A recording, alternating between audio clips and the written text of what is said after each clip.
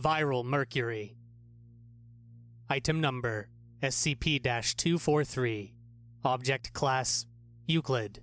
Special Containment Procedures. The object must be contained within an iron bowl at all times.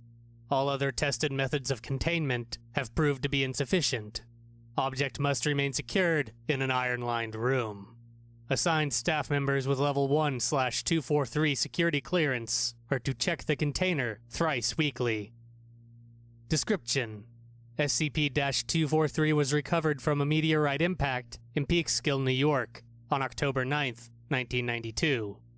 Local authorities described the rock as warm to the touch, expected for an object that had just fallen through the atmosphere. Examination of the meteorite revealed it to be of stony iron type. As the meteorite was dissected for study, several liquid globules, visually similar to elemental mercury, leaked from pores in the rock and pooled on the table. These globules reacted violently with lab equipment and quickly vaporized or burned through the lab floor.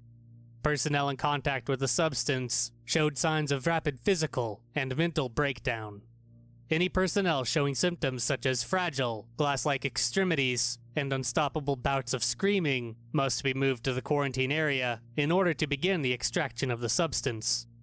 Scientific technicians theorize that the substance is possibly viral in nature, and upon being in physical contact with a person, may begin to take over bodily processes to produce more of the substance. Plans have been finalized to prepare a stockpile of the substance for an effective retaliation strike in case of a biological attack from a rogue country.